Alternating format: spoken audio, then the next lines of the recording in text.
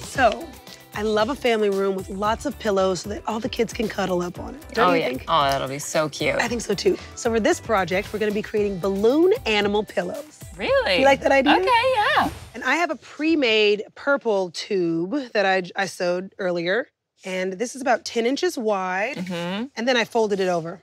So we've got 5 inches by 1 yard. Okay. I have this big bag of batting material. We're gonna shred it and make it into nice, soft, stuffy filling. Getting hot up here.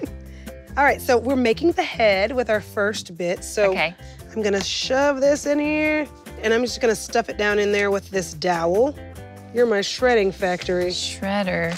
So now our head is complete.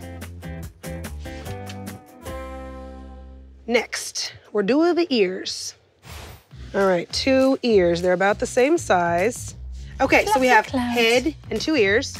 To make the ears, you fold them down like this.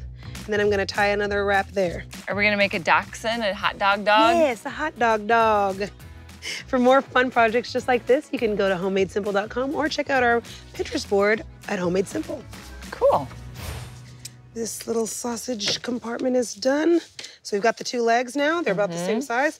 Now I'm just gonna fold the legs together like that, and then cinch them together here so that they create the legs of the animal. All right. And then we'll go ahead and tie that together.